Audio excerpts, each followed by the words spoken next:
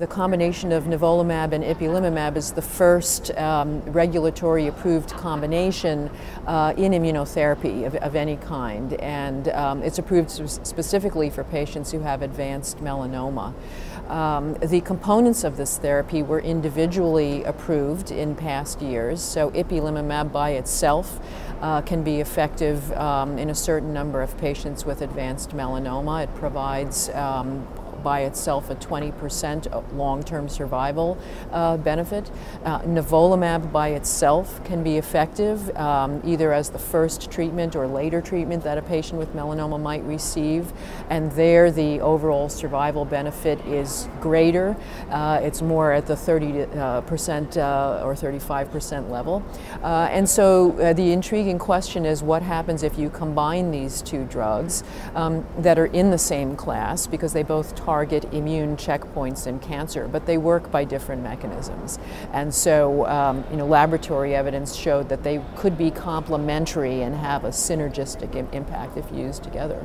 What we saw today were long-term results of a randomized trial where patients who had never been treated before for their advanced melanoma received either ipilimumab alone, nivolumab alone, or the drug combination. This was a very large trial, almost 1,000 patients, a global trial.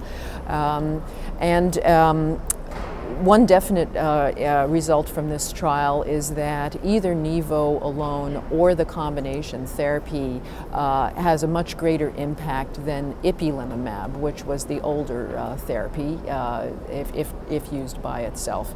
So we saw that in terms of response rates and also in terms of overall survival with years of follow-up now. And another question that's really on everybody's minds is the comparison between nivolumab by itself and the combination with ipilimumab.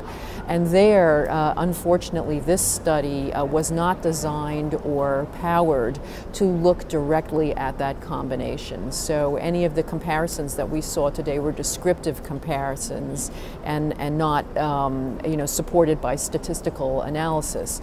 Nevertheless, it looked as if there might be subgroups of patients where the benefit of the combination, was more apparent. And we talked about that in terms of perhaps patients with BRAF mutant melanomas might benefit more from the combination than from nivolumab alone. And the role of PD-L1 expression, the PD-L1 biomarker, tantalizing but not definitive in this study.